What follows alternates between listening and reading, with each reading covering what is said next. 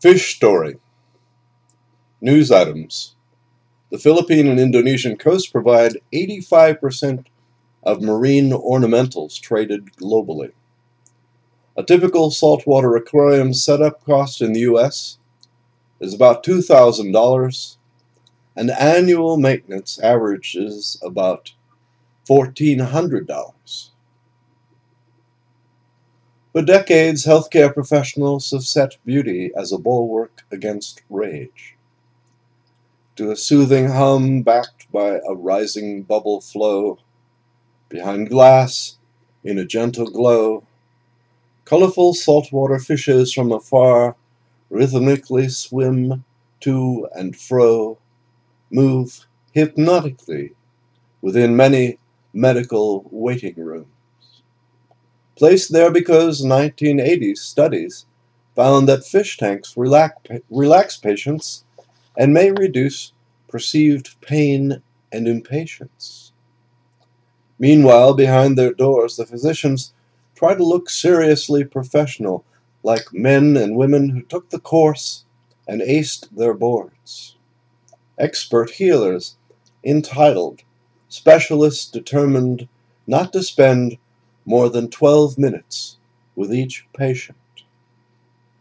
Despite this emphasis upon process over outcome, physicians still lag behind plan, make patients wait too long, schedule unrealistically, fuel the anger and impatience bubbling just below the surface in their waiting rooms.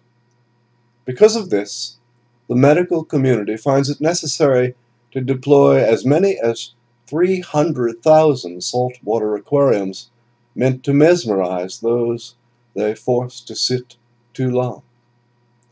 Saltwater ornamentals, however, are not bred in captivity, so the colorful Pisces displayed must be plundered, mostly from Pacific waters.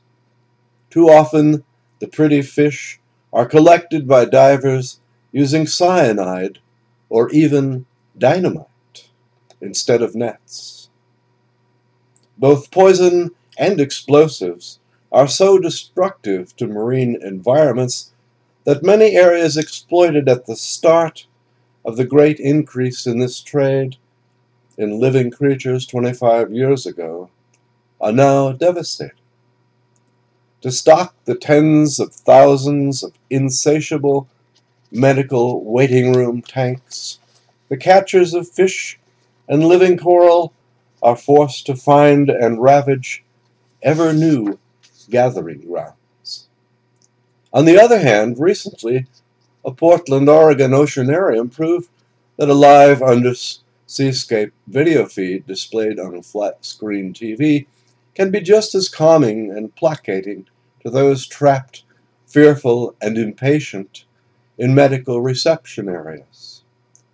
Undersea screensavers, too, claim to cast similar spells. So the next time you see a fish tank in a waiting room, press your nose to the glass, take in the lovely scene, and consider saltwater aquariums in medical facilities likely add at least $420 million annually to overhead expenses in the United States. Might this be just another easy way to cut costs in the American sickness system?